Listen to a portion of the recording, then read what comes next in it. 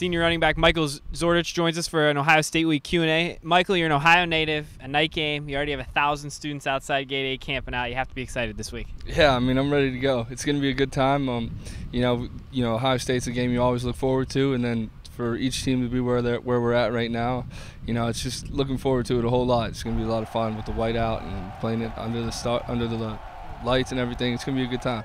You're playing against a former high school teammate and John Simon as well. Talk about your relationship with him and your background.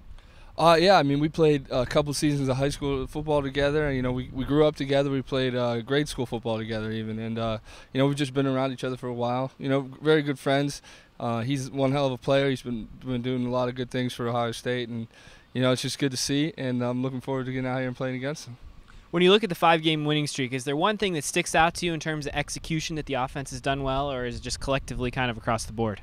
It's kind of a little bit of everything. We've just the main thing is just been able to convert on third downs and just keep drives going. I think that's the most important thing, and thankfully we've been able to do that.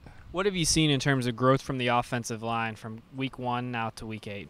They got a strong relationship with each other. That they got a good, solid bond with each other, and they've just really been working together, and they're starting. Everything's starting to glue, and it shows. When you're in NASCAR mode as a team, how much fun is that as a player to be involved with how quick the pace is and how fast the tempo is, not only at practice but in the games?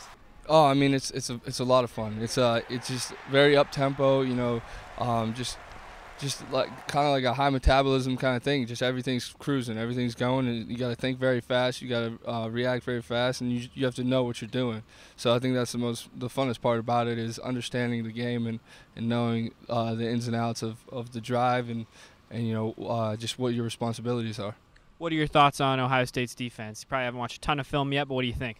Yeah, we've only watched a little bit of film, but their D-line is definitely very strong. They're tough, they play fast, and they're extremely physical. It's going to be one great challenge for us, and obviously then you have to worry about the rest of the defense too. It's just going to be a fun game to play.